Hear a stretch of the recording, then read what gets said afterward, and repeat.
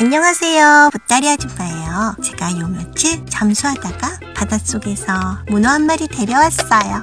둘러보면 이렇게 생겼고요. 뒷모습도 보여드릴게요. 자, 빙글 빙글 빙글 빙글. 눈은 요렇게 초롱초롱합니다.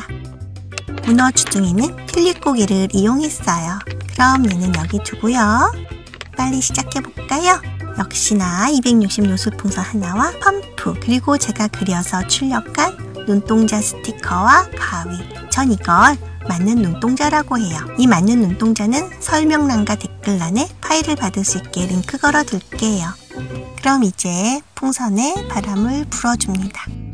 길게 불어주세요. 슉슉슉슉 슉슉. 이렇게 손가락 6마디 이상 남겨주세요. 바람은 2번 슉슉 빼주시고요. 묶어주세요.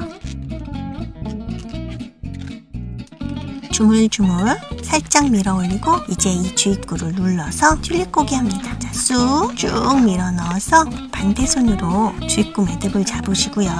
엄지중지로 밀어내며 뽁 빼줍니다. 대충 손가락 3마디 크기에 맞춰주시고요.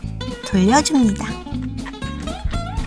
이제 매듭 부분을 고정하기 위해 이렇게 엄지손가락으로 조금 밀어 넣어주세요. 그럼 이렇게 됐습니다.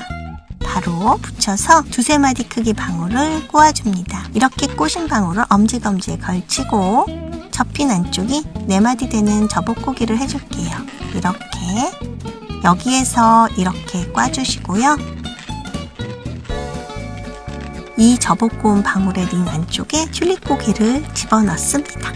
잘 밀어 넣어주세요. 이 링 넓이가 너무 넓으면 틈이 생겨서 안 예뻐요. 좀 빡빡한 정도가 적당하고요. 이렇게 잡아 빼주세요. 네, 이렇게 됐어요.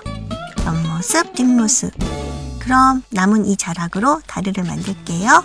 좀 주물러서 손가락 4마디 자리를 꽈주시고요. 같은 크기를 또 꼬시고 접어 올려 잠가주세요. 이렇게. 이게 다리 2개예요. 문어는 다리가 8개니까 앞으로 이렇게 3세트를 더 해주겠습니다. 4마디, 4마디. 위로 올려 잠가주시고요. 또 4마디 방울, 4마디 방울. 접어 올려 잠가주세요. 이쯤부터는 방울이 많아져서 좀 조심조심 해주셔야 해요. 네, 이렇게 돌려서 남은 방울은 이렇게 끝까지 바람을 주물러서 위로 올려주시고요. 이 끝에서 작은 방울 하나를 꽈주세요. 그리고 이 중간에서 꽈줍니다. 먼저 방울을 잘 잡은 채로 꽈주세요. 이렇게. 이제 똑같이 접어 올려 잠가줄 건데요. 이 작은 방울을 다른 다리들에 돌려서 잠가주세요. 이렇게 살살 돌려서 아래로 내려주세요. 자, 이렇게요. 조심조심. 정리를 해보면 밑에서 봤을 때 꼭 꽃 모양처럼 이렇게 생겼습니다.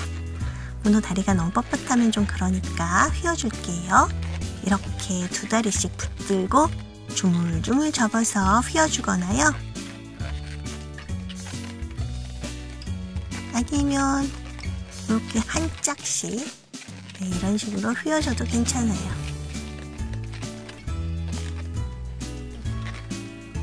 다리 자리도 잘 잡아주시고요. 좀 불규칙하게 자리 잡아주세요.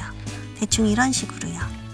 이제 드디어 눈을 붙여줄게요. 라벨지에 프린팅한 눈알을 오려주시고요. 또 오려주시고요.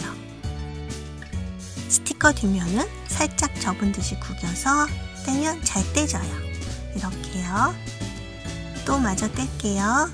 이렇게 살짝 접어 구겨서 떼냅니다. 그럼 붙여줄게요. 주둥이 양옆으로 붙여주세요. 요렇게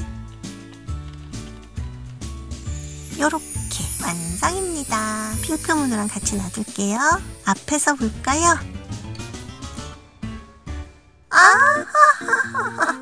엄마가 왔다. 엄마? 잠깐만. 우리 엄마 목소리가 아니잖아.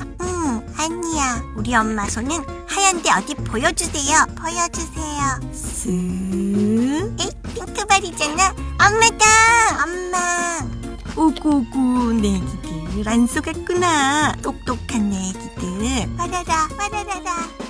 쓱, 아빠도 왔지. 아빠 안녕히 다녀오셨어요. 보기 좋은데 오랜만에 가족 사진 한 장 찍을까? 좋아요. 찰칵. 그럼 안녕. 문어 가족처럼 사랑 가득하세요. 하트도 뿅뿅뿅. 하트 뿅뿅. 아, 좋아요랑 구독 꼭 눌러주세요. 그럼 기초편 10편에서 만나요. 안녕.